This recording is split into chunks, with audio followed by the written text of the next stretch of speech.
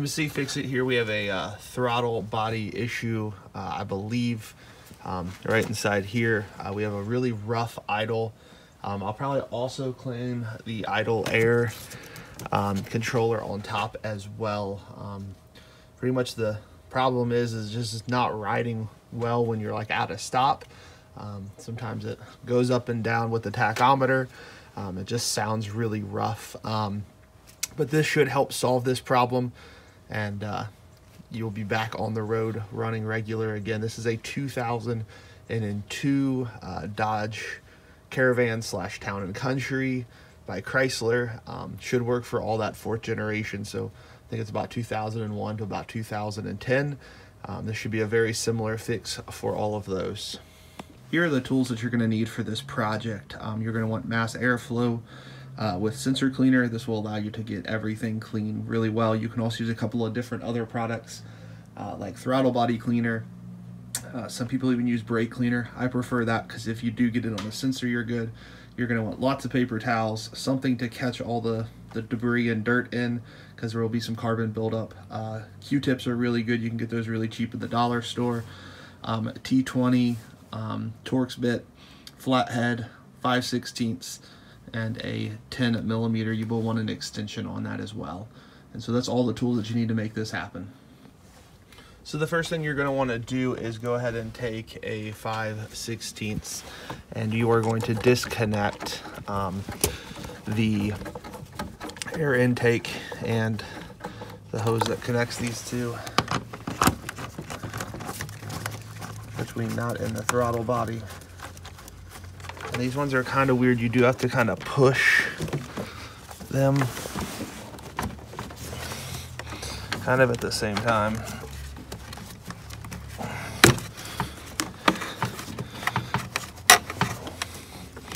And I did forget to disconnect this first. So back up in here is a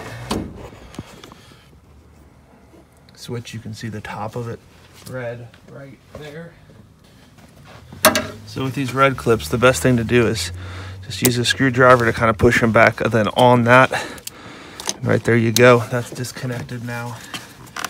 You can also, there's a hose back here. You can disconnect this hose right here, and this will give you a little bit more room. There's a little tab right there, and you can just set that to the side. You don't have to take the bottom part off as well. And then this thing just kind of slides off there. There is a sensor in there, so just set it off to the side for now. So you guys can see the carbon buildup on this. This other side will look much worse. And so as you push down the throttle, this opens up. You can see how dark it is in there. There is no light as well, so that it will look dark naturally, but you can just see. And so this is what we're going to be taking off. The next thing I would do is take this off right here, and these things do come out. You kind of gotta pull this up and then kind of loop it up and over, and they do come out. They go back in the same order. You just kind of set those to the side there.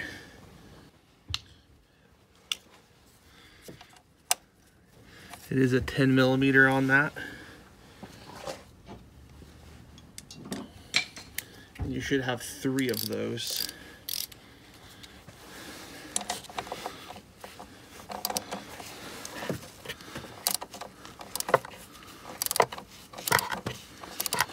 You can take this plastic piece off if you want to have even more room. The air intake does come off pretty easily, but you don't have to. It's not really a necessity. I'm just getting these kind of broken loose, so then I'm going to pull off the rest of the connector wires in just a second. Just want to make sure I get them all started. So you have one here, and then your next one, which is kind of hard to see. So you have one here, your next one is right here, and the other one the camera cannot get to, but it's back over here. They just pack these engines so full today, and even fuller with some of the newer vehicles.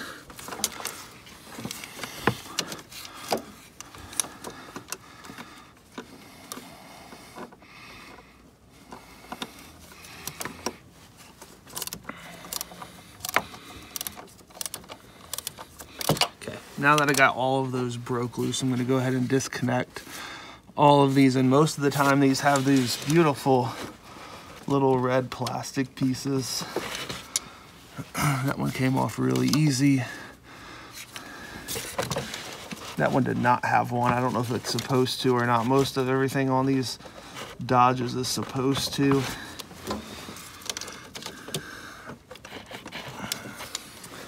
That next one's being a booger, which doesn't shock me.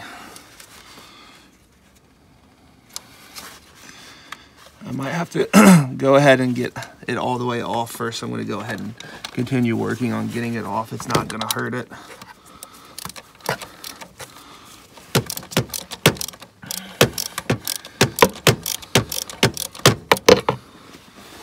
So these are quite long. I'm going to pull them out.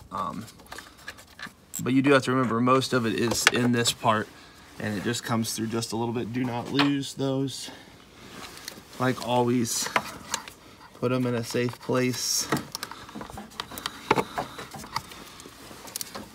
And you can see the housing is starting to come away, which is exactly what we want as we're unscrewing these.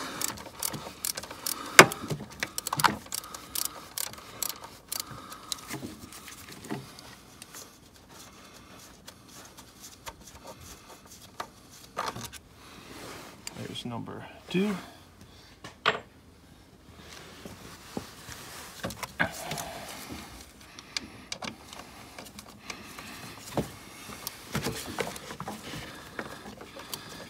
And that third one is kind of tucked up underneath, but you can feel it. And that does help you be able to know exactly where it's at.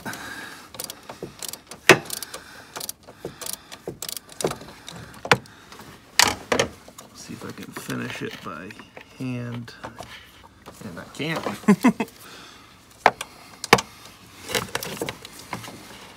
This thing doesn't really have anywhere to fall, so you don't have a whole lot of worry.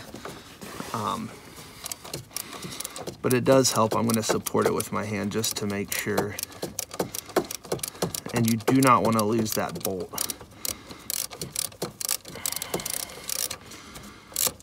Which would be the easiest one to lose out of all of them. Almost there.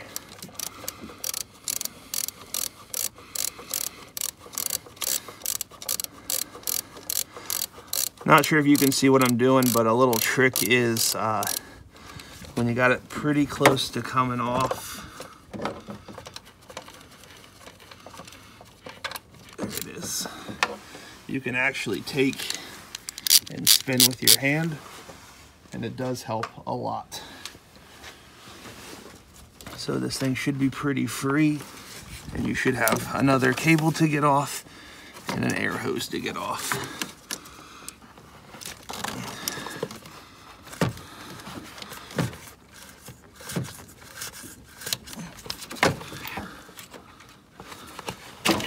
Okay, so you know how I mentioned that this side was pretty dirty? Wait till you see the back side. Really nasty and caked on. So we're going to spend some time cleaning this up.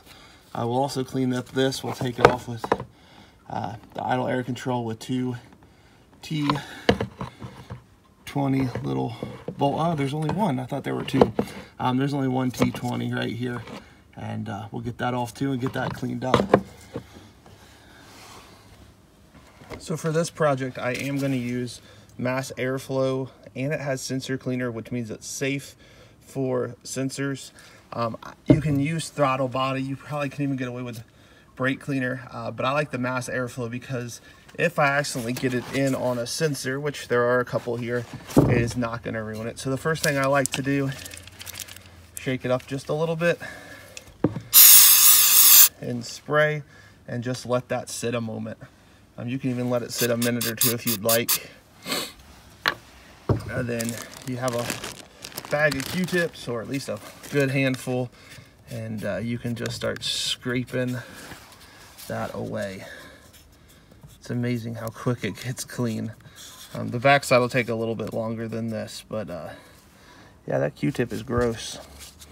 So all this carbon buildup is not really good for your engine as it's trying to get through And I always lay a couple of blue towels down just so it can help soak it up. You can use regular towels, but I really do like these blue shop towels.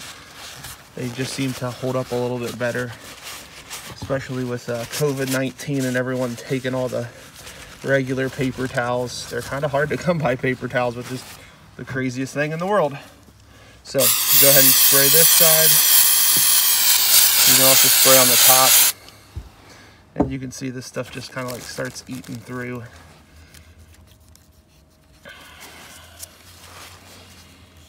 And just kind of go back and forth, let it sit, puddle up, and just continue to break down that carbon, which is exactly what we want it to do. And this should help give you a little bit better idle, because I've done this before in a couple of other vehicles, and it has just really helped.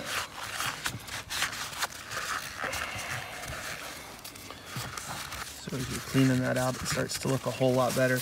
On this side, the side closest to the engine, I normally do it at least twice, and I'll kind of explain why.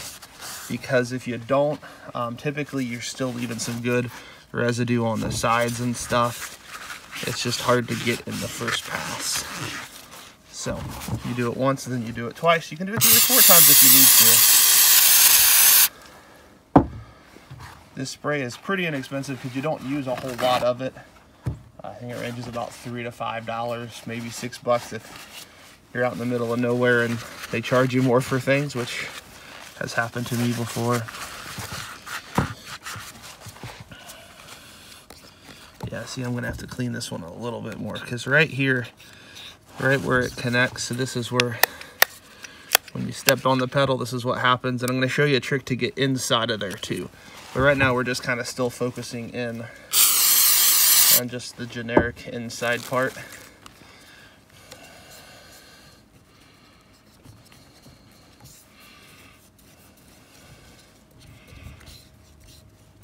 But it looks a whole lot better already than when we first started. And then there also is this little, for the air hose, I clean this out as well. I think it's really important that that is clean, because look how gross and dirty that one was. Q-tips are pretty inexpensive as well, so don't feel bad if you're using a bunch. Go buy some more at the Dollar Tree. They sell a whole entire thing of them for $1. That's where I normally get mine for a lot of the videos and stuff that I do, a lot of the repairs, cleanups, because you don't have to be the best ones. They're not going inside your ears. They're just cleaning up, and these ones work pretty well.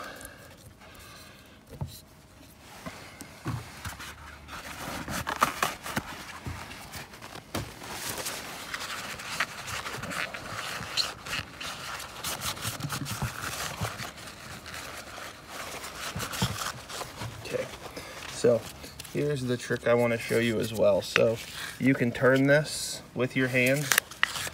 Then I always, so I don't smash it down on my hands, I just put a screwdriver in it. You don't want to do this long term, but it does allow you to get, you can see the carbon buildup there.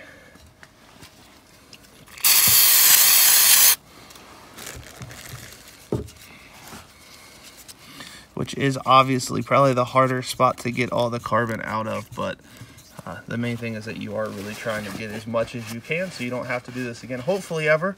But you can also spray some on a shop towel and stick it down in there. Sometimes that helps to just get it a little cleaner. Yeah, look how gross. And kind of the same thing for the other side.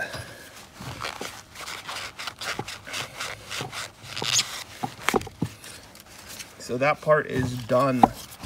Looks a whole lot better. There's still a little on this I need to get off, but it's starting to look just so much better. And there is a lot of carbon buildup that happens inside your idle air controller. So again, you're gonna need a T20. A lot of the newer screws today are T20. They also make screwdriver sets, which are super helpful. And you just put that in.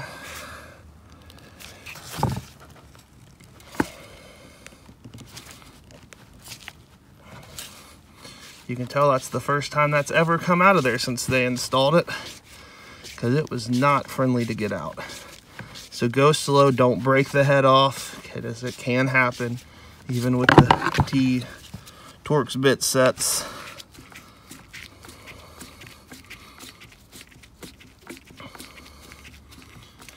And just work that screw right out.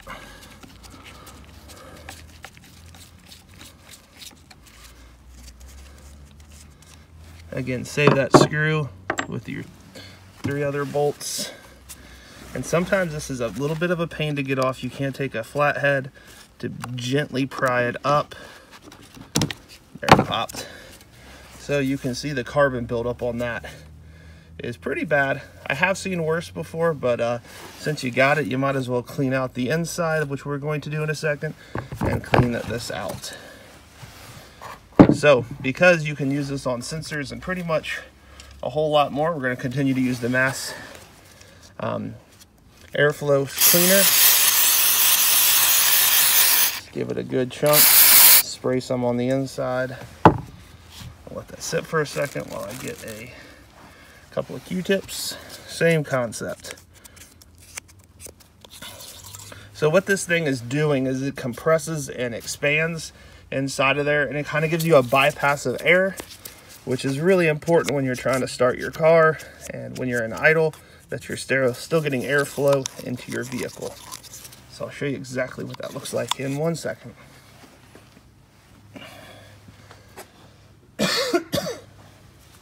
So now that that's pretty clean, we're going to jump on over and hit up the inside.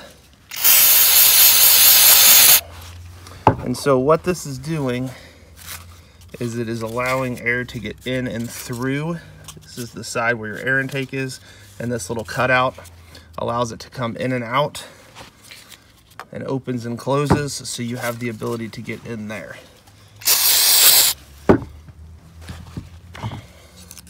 So we're just going to continue to clean. Yeah, pretty gross.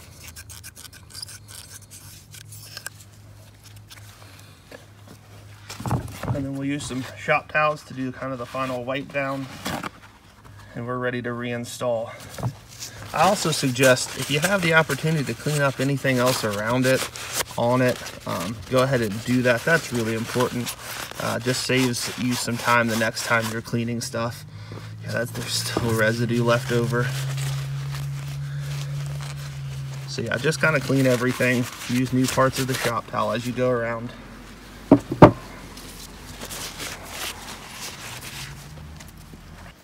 Replace it with this part. So you're gonna go ahead and take it, put your sensor kind of back in there. You don't want to press on this end piece, but you do have to give it some nice bit of force to start getting it in there, which is hard to record and do at the same time. So try my best. I'm gonna have to. So once I was able to kind of put it up next to my body and really kind of push it in, there will be just a touch of a gap that was already there before. So this first part does not have threads, it's the second part that does. So you want to make sure you're super aligned before you start cranking down on it and start twisting it in there, because you do not want to break this off. It should go in there pretty smoothly. It will also help tighten up if there is any extra gap. If there's a big gap, it will not tighten that down. And just go till it's snug, and then one little 1/18 inch of a turn after that.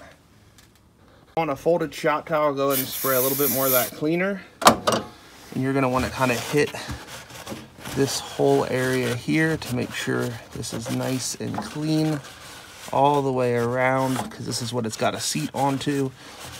You want that to be exactly what it needs to be, because that was pretty dirty. And you can also clean a little bit on the inside if you really want to be advantageous.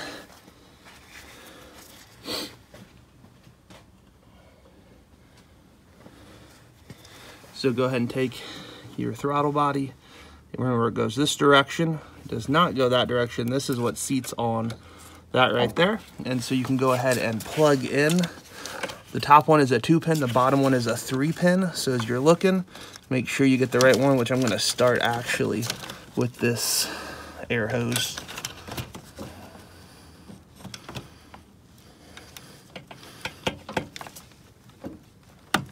So the air hose is in, and we're looking for the 3-prong.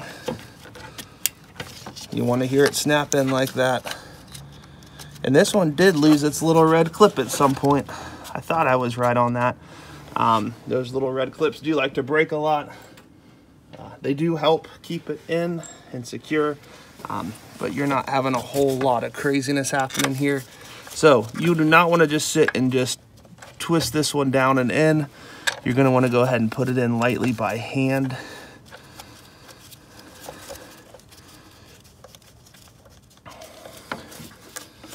So that way you can line up all 3. So once that one's in, honestly, the second easiest one is the one on this side, because you can kind of know and see where it's at. Not the easiest thing to do by hand, because there's a lot of stuff around it, but you normally can at least get it kind of started by hand if you need to. You can kind of do the same thing as we were getting it off and just start it by hand. Again, this is just to help get it where it needs to go and make sure you are not going to strip either 3 of these bolts, which is what you do not want to do, because that becomes a really expensive fix-it project, and you do not want to fix that. Just saying, done it before many times. Stripping bolts and breaking off bolts is not the way you want to do this. That last one, kind of towards the back of the engine, is obviously going to be the hardest one of the 3, because you really can't see it. If I wasn't filming, it might be a little bit easier because I could stick my head over there where the camera is at. So all 3 are in. You can go ahead and attach your ratchet. I did read somewhere that this is 65 inch-pounds. I'm not probably going to torque it down. I'm just going to do it hand tight. Somebody will probably comment and say I'm a dum-dum. That's okay. I don't always torque everything down. If it's something to do with like wheels and stuff like that, yeah. Suspension. But this is going pretty much onto plastic, and 65 inch-pounds of torque is not a whole lot, but if I'm doing things like spark plugs and stuff like that, yeah, I'm gonna use a torque wrench. But this, not so much. And I couldn't find the exact specifications too, so that 65 might be right or might be wrong. Do not do foot-pounds of torque at 65. You will for sure break it. It is the inches, not the foot. So one little tap after it's tight. You'll also want to make sure as you're doing this that it's seated correctly up here. If you still see that orangish red gasket, you're not doing this right. Back it about, all of them back out and redo it, because you're probably not in on one or multiple of them.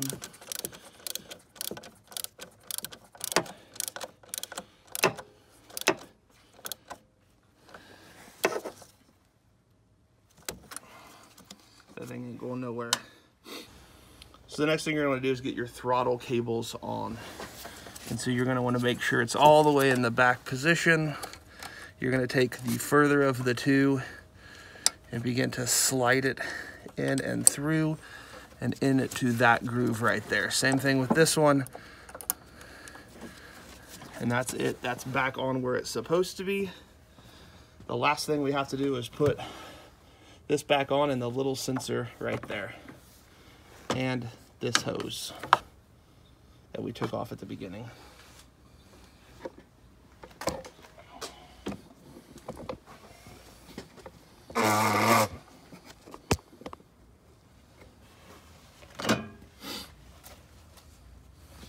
So when you take the hose that goes from the air intake into the throttle body, you do have to finagle it a little bit. Remember, this has to go towards the back. That is that sensor. And so as you're kind of finagling it in there, you do want it to be seated properly. And now that that's back, you're gonna reach for that cable, which sometimes is not the easiest to find.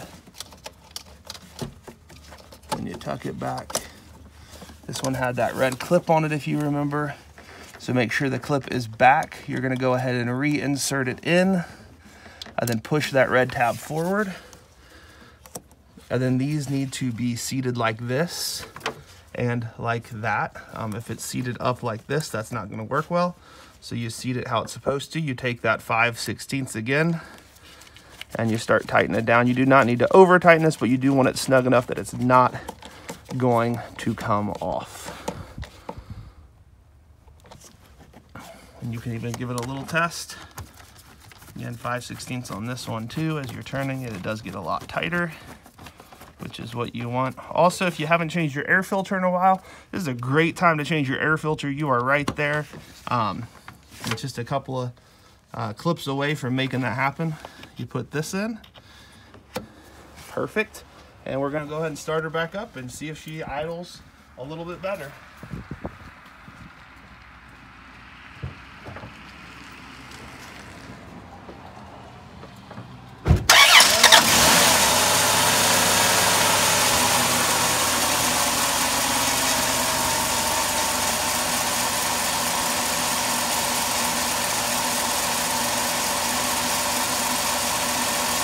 Is idling a lot better.